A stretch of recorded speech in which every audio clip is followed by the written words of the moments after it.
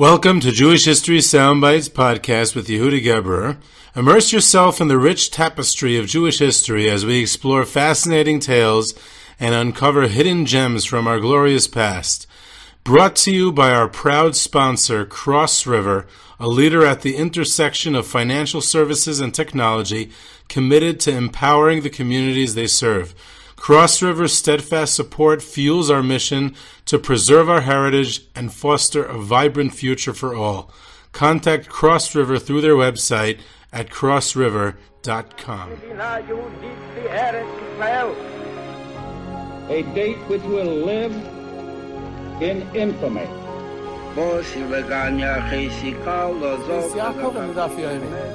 of those projects, initiatives, got off the ground because of the Gereva. For the 11 Olympic team members slain in West Germany, the Olympic Games... Zugerechtbare Brüder in Amerika, so tausend Schabes, es ist getan. Out of the 24 who were killed were Americans who had come to learn in Hebron. I say 1 million Jewish children who were made to be Katnusot.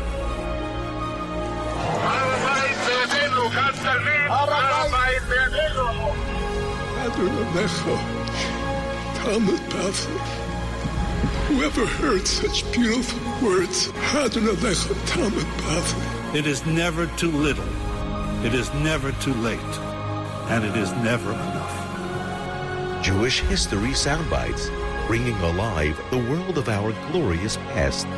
Here is our host, live from Jerusalem, Jewish historian and tour guide. With Jewish History Soundbites, and this episode is number 9 in our ongoing series about the Great Shanghai Escape. If you haven't listened to our previous episodes in this series, you may want to do so.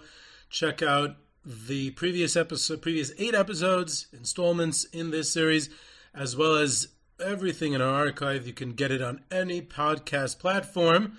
If you have, in the unlikely event that you have any friends and family who are not yet listeners to Jewish History Soundbites, then I'm not going to tell you not to be friends and family with them, but you should definitely encourage them to listen and spread the word about the podcast. I got great feedback from the previous episode with my good friend Davi Safir.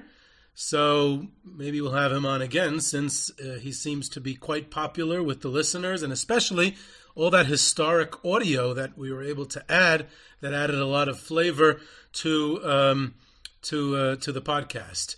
I want to try also to start winding down with this series.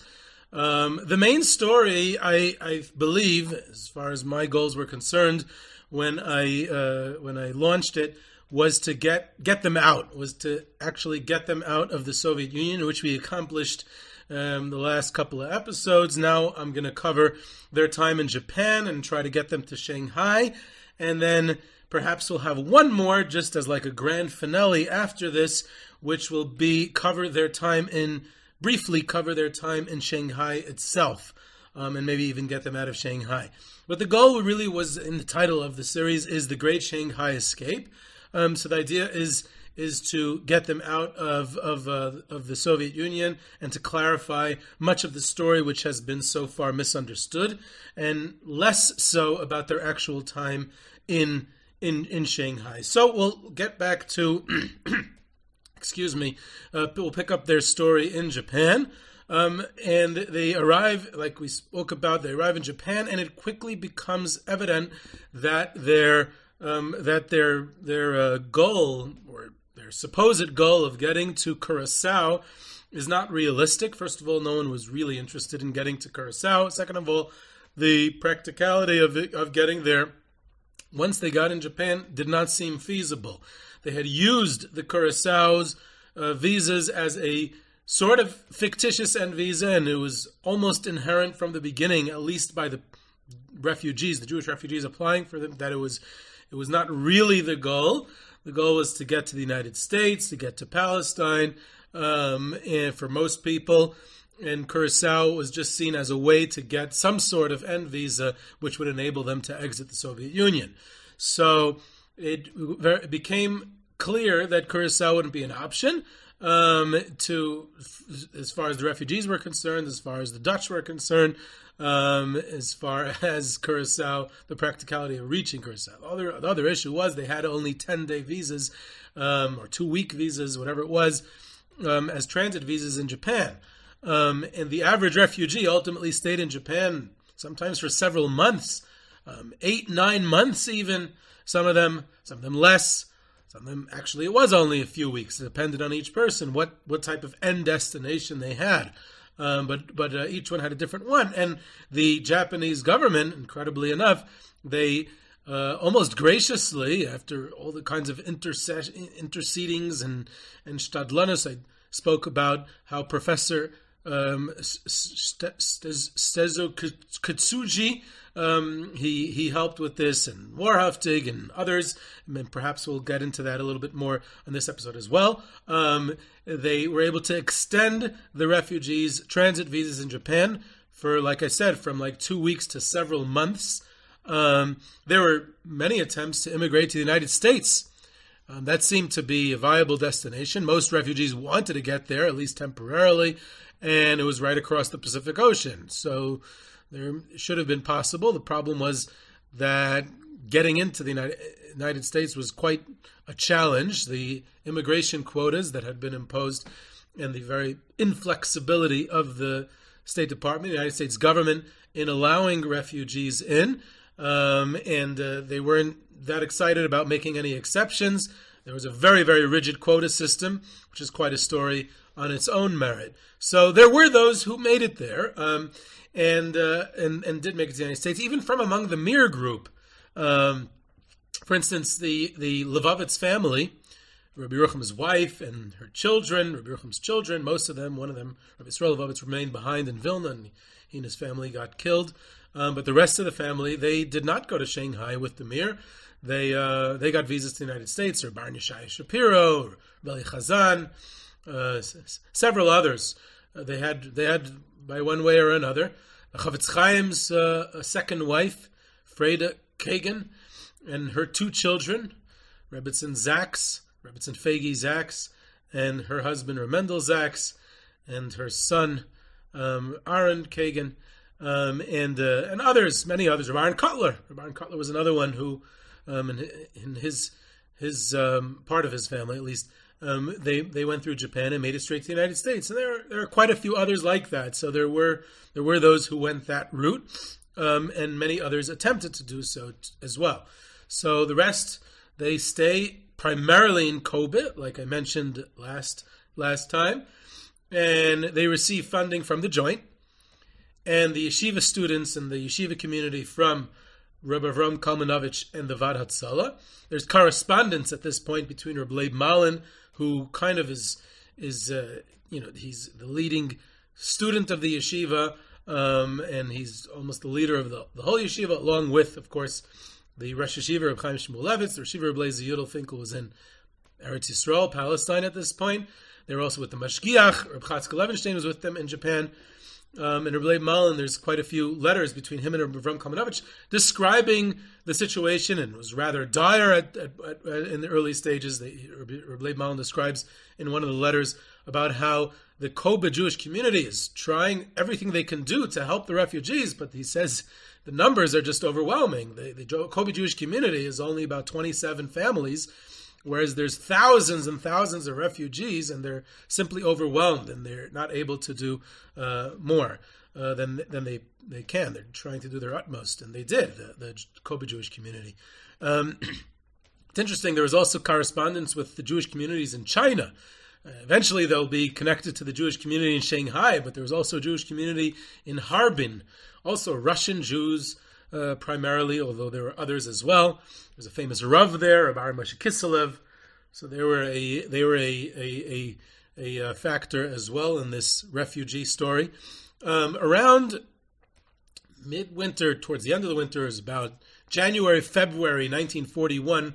Most of the Polish Jewish refugees had made it to Shanghai. The Mir yeshiva was firmly established in Kobe, Japan. They had gotten themselves a building through the funding provided by Avram Kalmanovich and the Vad Hatzalah. and Professor Kotsuji was assisting these refugees. He assisted specifically also the Mir Yeshiva. It's interesting in the spring, in Sivan, around Shavuos time that year, 1941, there was a gathering in Kobe, Japan, an Agudas Yisrael gathering, commemorating the 29th anniversary of the Katowice Convention in 1912, which had established the Agudas Yisrael. Interesting that they kept up political life going, and they marked anniversaries. In that summer in 1941, in August, the 5th day of 1941, was the first yard site of Reb Chaim Ozer Grudzinski. So the yeshiva community in Kobe, Japan, they commemorated Reb Chaim Ozer's yard site. He was the head of everyone, the whole not just the yeshiva world, the Torah world in general, the Orthodox world. So Reb Chatzkel Levenstein, the Mashgiach the Yeshiva, and Reb Mordechai Rogov, who also didn't go to Shanghai, he ended up getting to the United States. I think he became a Rebbe in Skokie. Then it was in Skokie, in Hebrew Theological College in Chicago. And later it moved to Skokie. I think Rabbi Wein told me he was his Rebbe. I have to double check that. It's not in my notes here in front of me. Just that if my memory serves me correctly. But either way, Reb Mordechai Rogov and Reb Chatzkel Levenstein they delivered hespedim for Reb Chaim Ozer. So they had a active Jewish life in their time in Japan. They start also to confront anti-Semitism in Japan, which I discussed last time with Davi. The stance of the Japanese government was complicated with the refugees. The government, first of all, was the Japanese imperial government, was very wary of Westerners in general, especially refugees. And there was this, like I said, certain elements of the Japanese government had bought into this anti-Semitism that was spreading in the media, and it was, of course, Nazi-influenced. On the other hand, they keep on extending their visas. They allow them to stay. So there's this very ambivalent attitude that the government has, and this brings us to a very famous meeting with the Japanese Foreign Minister Yosuke Matsuoka. I'm for sure mispronouncing that, and other Japanese imperial officials. And the one who interpreted for the Jewish commission or the Jewish representatives was Professor Setsuzo Kotsuji, right, who later converted and became Avram Kotsuji in 1959. I mentioned that. So he interprets for them. He's the go-between.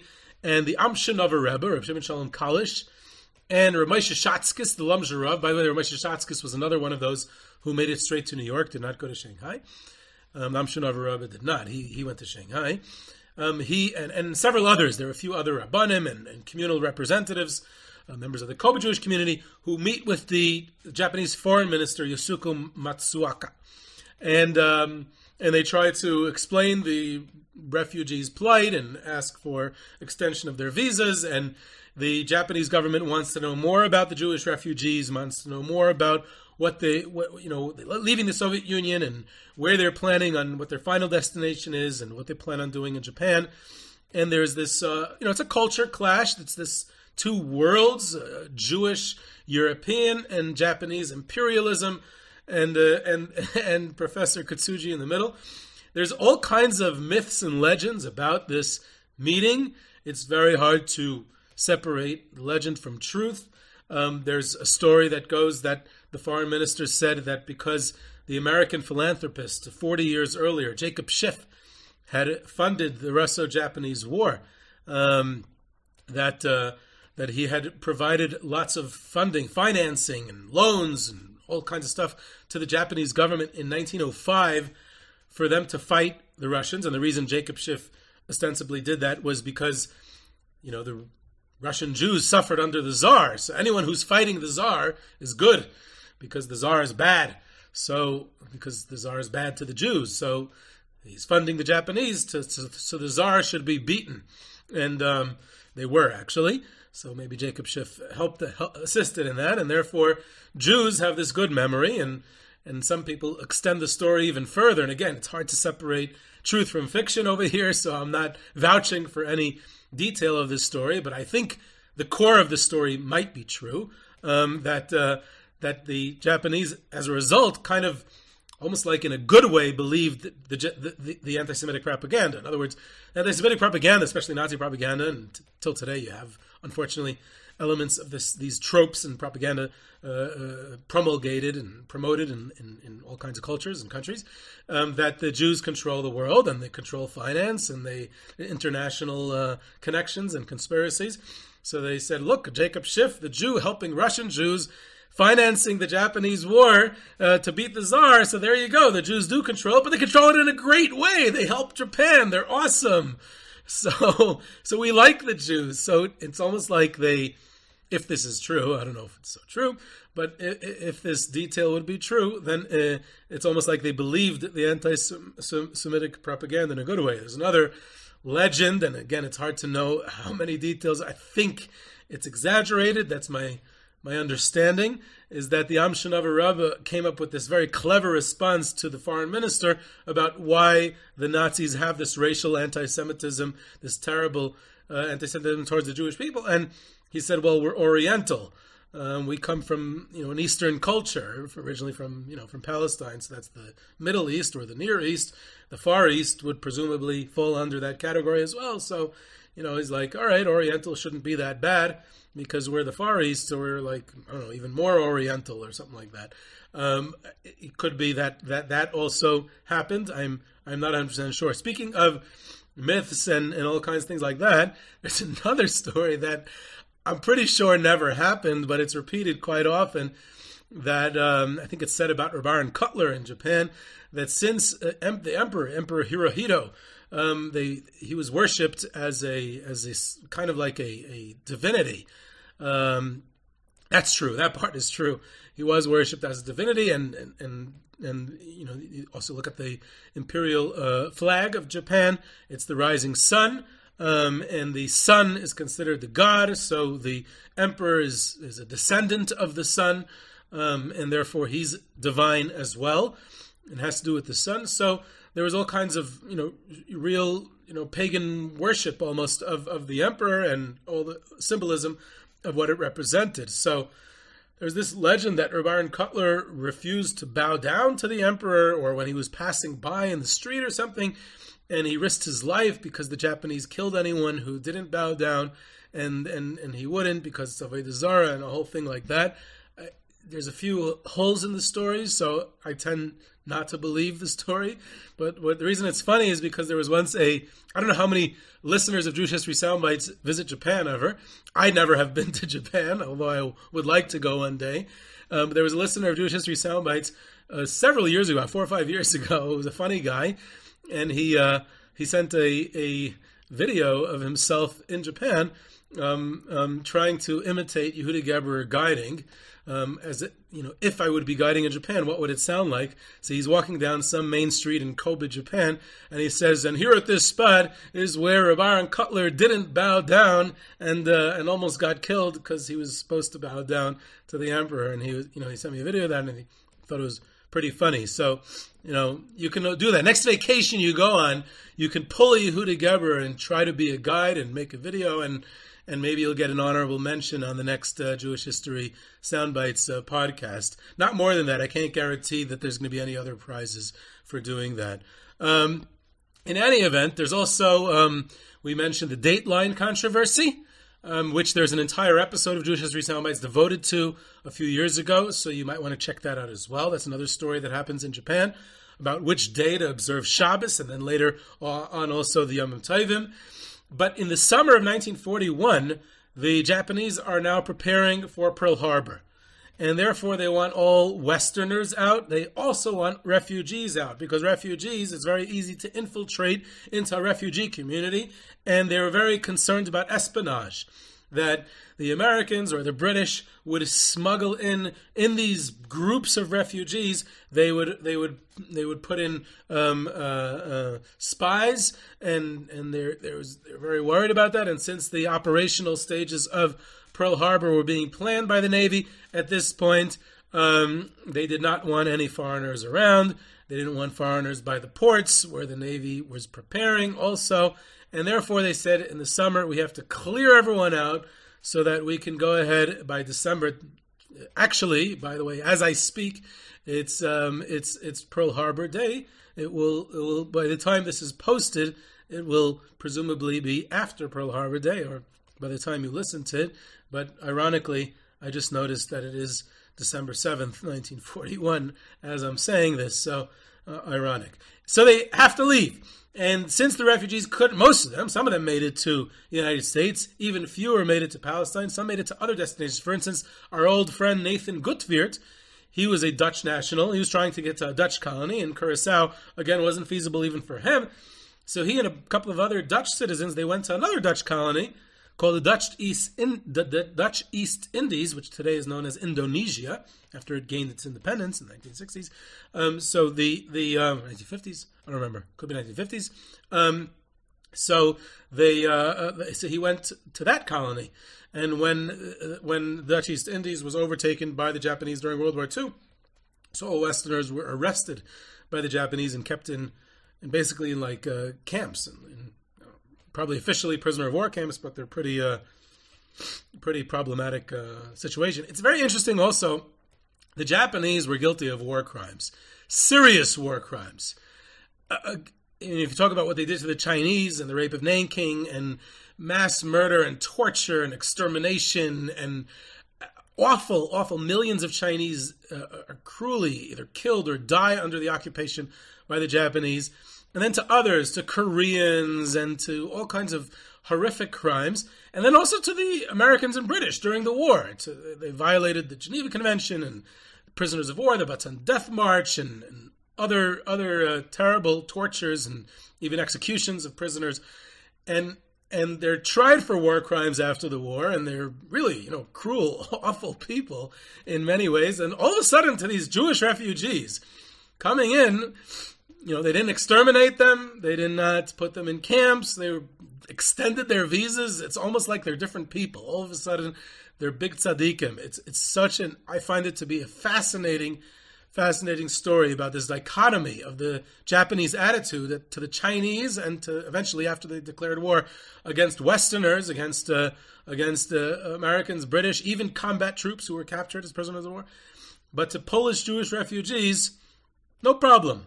I mean, no problem. Eventually, they put them into a ghetto in Shanghai, and it wasn't easy, definitely, but nothing comparable to how the Chinese suffered under the Japanese or American soldiers.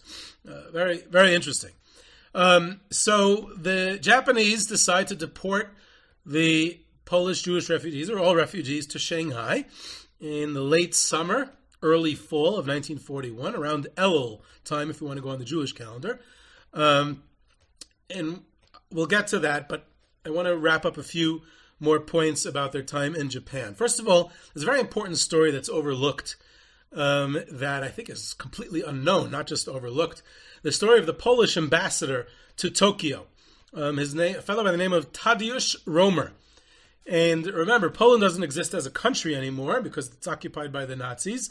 Even the eastern Poland at this point is occupied by the Nazis because June 22nd, 1941, Operation Barbarossa, the Nazis invade the Soviet Union, so the Soviet-occupied eastern Poland comes under Nazi control as well. Either way, there's a Polish government in exile in London, and they still maintain diplomatic relations with countries around the world, and there are embassies, Polish embassies. So the Polish ambassador to Japan at this time is this guy Tadeusz Romer, and he and most of the refugees are Polish citizens. And naturally, as citizens who need assistance, they're in a foreign country with a visa running out with no final destination to go to. Many of them naturally turn to their ambassador. They go to the embassy to Tadeusz Romer and they ask him for help. And he goes ahead well beyond the call of duty, and I think this is completely unknown, and just works day and night to help process hundreds and hundreds of Polish Jewish refugees as Polish citizens. And he lobbies other embassies, primarily the British embassy, but even other ones, to allow them to get into those countries, to Commonwealth countries, to Canada, to Australia. Very little success, but sometimes he was successful, especially regarding Canada. He did get some refugees in to Canada. He lobbied the Japanese government as the Polish ambassador to Japan. He lobbied the Japanese government to allow his Polish citizens to extend their visas in Japan and stay for longer. And he was also successful at that. He's one of the major players in that story, that these Polish Jewish refugees were able to stay for months and months and months. So he assisted them in finding places to stay and getting funding, and they're able to get international funding sent through the embassy and diplomatic cables people needed to send to relatives and other things like that. He was incredibly helpful to the refugees and the refugee community, and they actually saw him as almost like a hero. He was in Shanghai afterwards also, and the reception for him there, Mir Yeshiva and other places, they treated him like this hero. He was like someone who treated them well during this time. That's one story that I want to mention. Another one is our old friends Zorach Warhaftig and Nathan Gutwirth and their activities assisting the refugees in Japan. Warhaftig arrives in Japan a couple of months before Warhaftig towards the end of 1940. End of 1940, beginning of 1941. Gutwirth is already there by December, so they're starting to work. And Warhaftig, unlike most other refugees, stayed in a hotel in Yokohama, not in Kobe. And Warhaftig would come to Kobe about once a week to deal with refugees and their issues, and he created like this office in Yokohama where he dealt with visa issues and government issues and trying to get people to Palestine, United States, and other countries, and basically taking over where he had left off when he was in Kovna. And Gutwirth arrives and he goes to his old friend Warhaftig and says, "How can I help you?" And Warhaftig says, "Yes, I could use your help." And the first thing that Gutwirth does is he helped him send all kinds of telegrams. And the fact that he had to forge telegrams for him, it was, talking about a very, very challenging situation, trying to assist refugees in dire straits with nowhere to go and running out of funds, and they were pretty desperate, and sometimes they had to forge telegrams to different organizations or countries or embassies or individuals. And Gutwirth testifies that he did that for Warhaftig. But there's a big story that took place in March 1941, a fascinating story, and this brings us back once again to the visa story. There's a boat with 74 Jewish refugees, primarily Polish Jewish refugees, who they're arriving. Said it's probably Akasazuza Maru, that boat that I spoke about last time, or one of the other boats. And the Jews on this boat had Japanese transit visas, so that they were good, but they did not have Curacao so-called end visas. So you can't have a transit visa unless there's an end visa. And these people had somehow gotten the Sugihara visas, but they had not been able to get the Dutch and Curacao visas, so they're in trouble. And they were going to be sent back to Vladivostok, to the Soviet Union. And presumably they were going to be sent back to Siberia. Now remember, even though this is already March 1941, this is still before the Nazi invasion of the Soviet Union, so it's before any mass shootings take place, it's before the final solution takes place. Still, the greatest fear is the Soviet Union. And they're going to be sent to Vladivostok, which is far away from the Nazis, but it's in the terrible Soviet Union, and that's where they're trying to get away from. And they're scared that if they get sent back to the Soviet Union, then they're going to be being accused of spies and counter-revolutionaries and be bounced off to Siberia. So they're terrified because they don't have their Curacao visas. So Warhaftig finds out about it. He asks Gutwirth, can he help? Because it's a 3-day boat journey back to Vladivostok. They already left the port at Tsuruga in Japan, and they were being sent back. They're already on their way back. That's it. They were turned back from Japan. They were not allowed to dock and come out at the port. The 74 refugees are at risk of being sent to Siberia, and they have only 3 days to act. So Gutwirth goes to the Dutch consul in Kobe. And here's another unknown hero of our story, Nicolaas de Voogd. I hope I'm pronouncing that correctly. It's Voogd. I think it's pronounced de Voogd or de Voogd, something along those lines.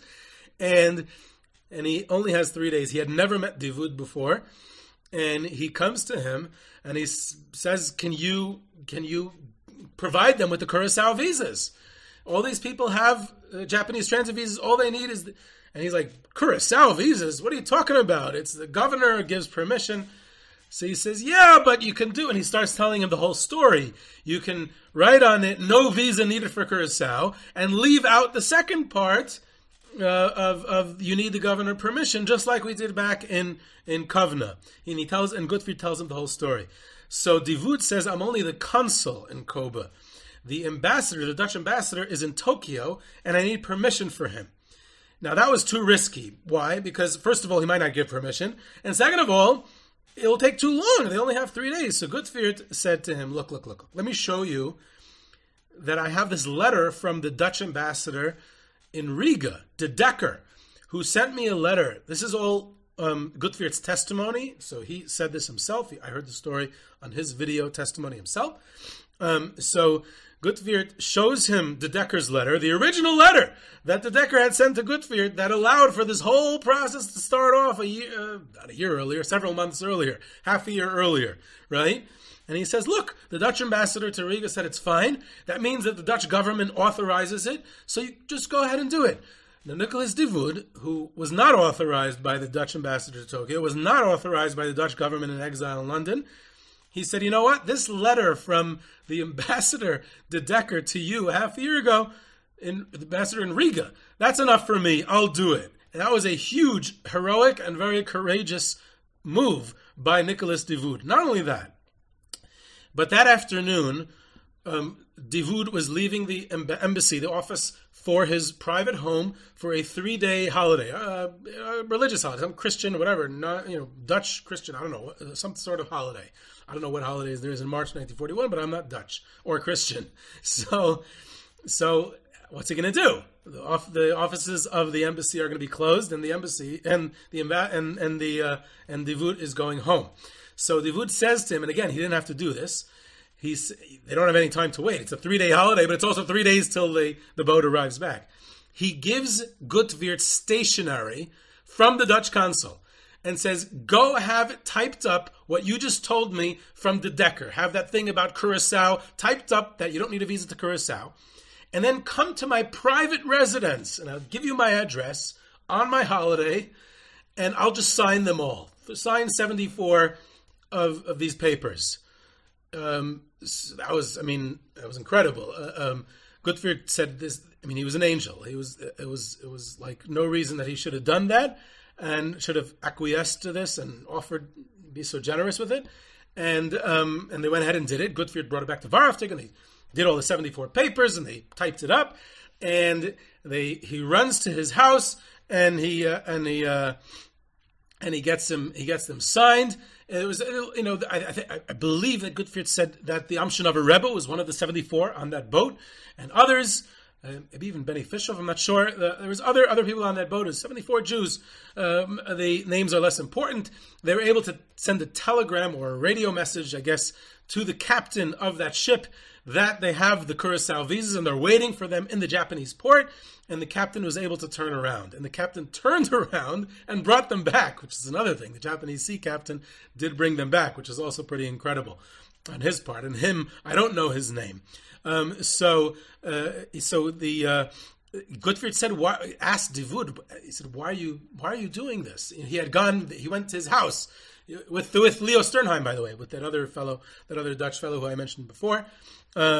He said, why are you doing this? So he said, people are in danger. It's not a bother. There's no reason not to do it.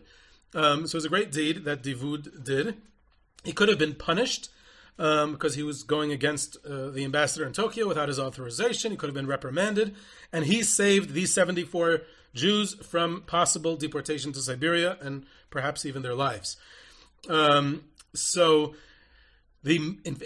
mirror was either there were some mirrors in those 74 or maybe they were helped in some other way, but the mirror felt they owed a debt of gratitude to de Voogd, and there was the mirror actually put out a mourning notice, a moda'at evel, it's called in Israel, a notice of mourning when de Voogd died, I think in the 70s or even 80s, maybe even later. I don't remember what year he died. The Mir Yeshiva in Yerushalayim put out in in Dutch, in Dutch newspaper or however it works over there, a notice from the Mir that they this great man who helped us out during our time in Japan died, and was a great tzaddik. So that's another story that's important to note. So now we bring them to Shanghai, and like I said, it's the end of the summer and the beginning of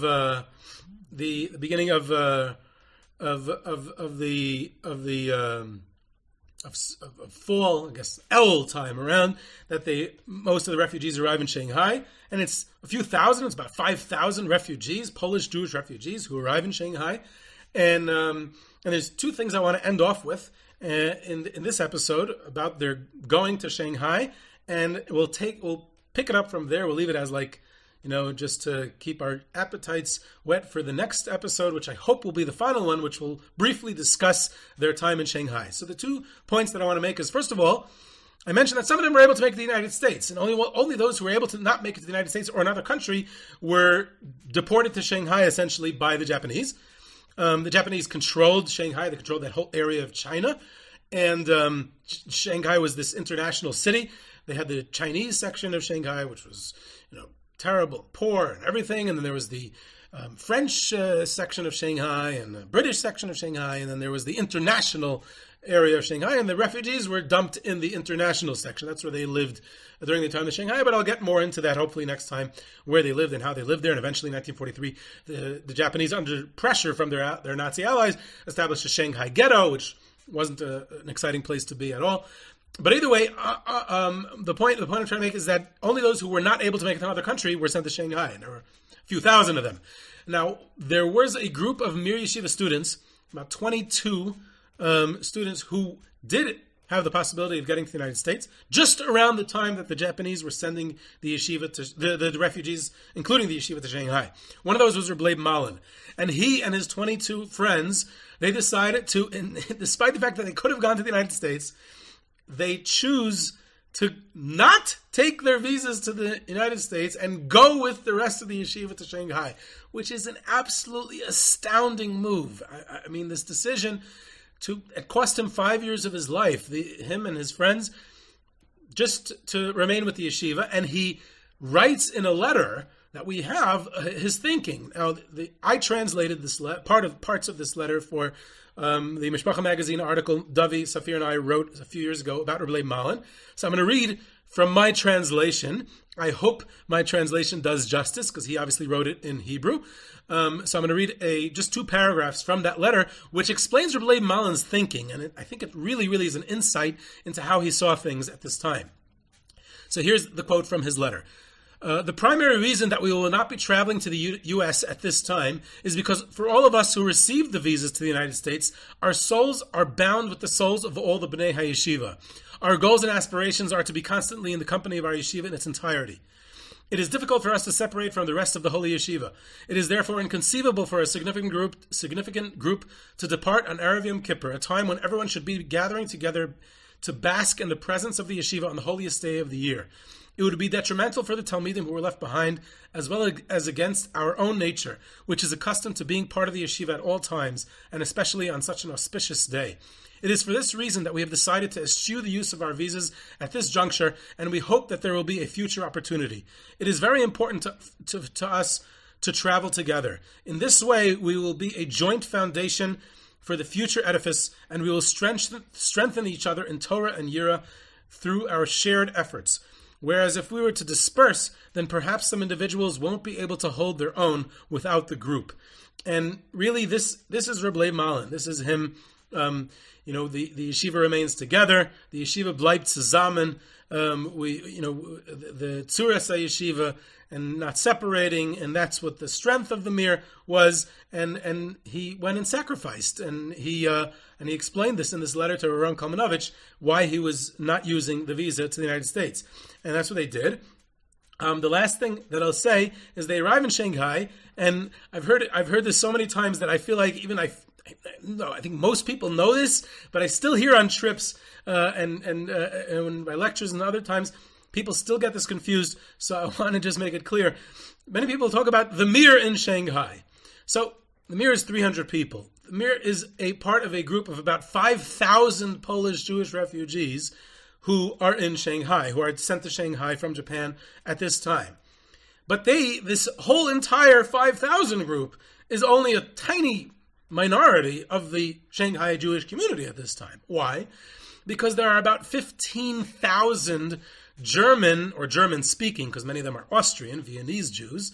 In fact, most of them are probably Viennese Jews, but German and Austrian Jews who had arrived in Shanghai. They're also refugees, and they had arrived in Shanghai in the late 1930s, primarily after Kristallnacht. And they arrived in Shanghai because those were just one of the places that they ended up going.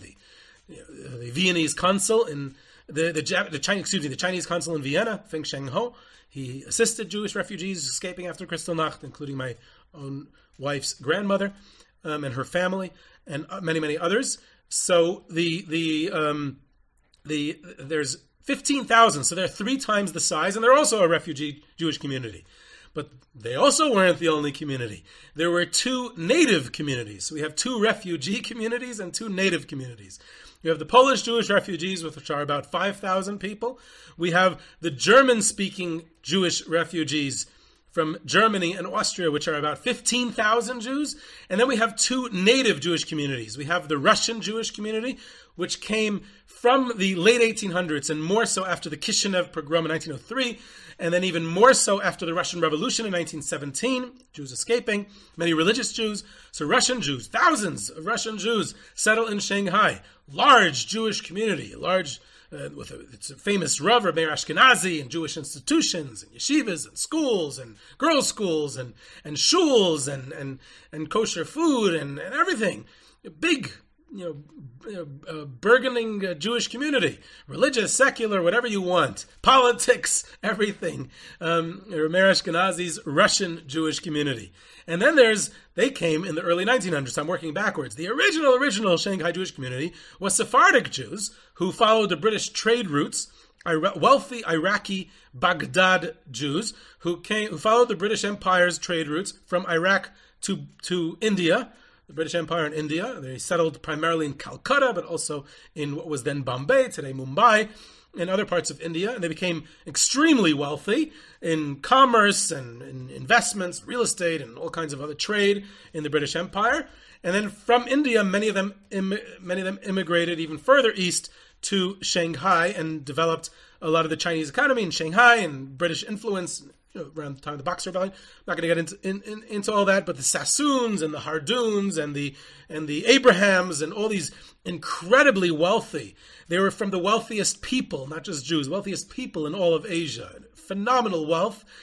And it was a much smaller Jewish community, unfortunately quite assimilated, much intermarriage there with Europeans and Chinese, but some of them remained religious. There were shuls, there were Sephardic shuls, and there was, they remained loyal to their Baghdadi roots. Some of them, others assimilated. All of them were wealthy, and there was quite a flourishing community. So you have the Sephardic, but they were smaller, probably a few hundred families. So there's the Sephardic community. They came in the mid-1800s to the late 1800s. There's the Russian Jewish community that came in the early 1900s. And then there's the German Jewish community who are refugees. They came in the late 1930s, Germans and Austrians, Viennese Jews. And then there's the Polish Jewish refugees. Of the last fourth Jewish community in Shanghai, which number about 5,000 people, in this massive community of tens of thousands of Jews, 300 members of that community was the Mir Yeshiva. So it's not exactly the Mirs in Shanghai. It's the Mir is part of a much larger story of Shanghai Jewry. And it just, as much as I love the Mir, and I'm a mirror, but it's important to just put it in the proper context. I think that what I said is well known, but I just fleshed it out just in case it needs to be so. So we're going to take it up from here next time in what I hope will be the final episode, the grand finale of this series, and we'll talk about the years in Shanghai once they already arrived there. This is Yehuda Geber with Jewish History Soundbites. You can reach me at yehuda@yehudageber.com for questions, comments, sources, tours, trips, sponsorships, and lectures. You can subscribe to Jewish History Soundbites on your favorite podcast platform, and I hope you enjoyed.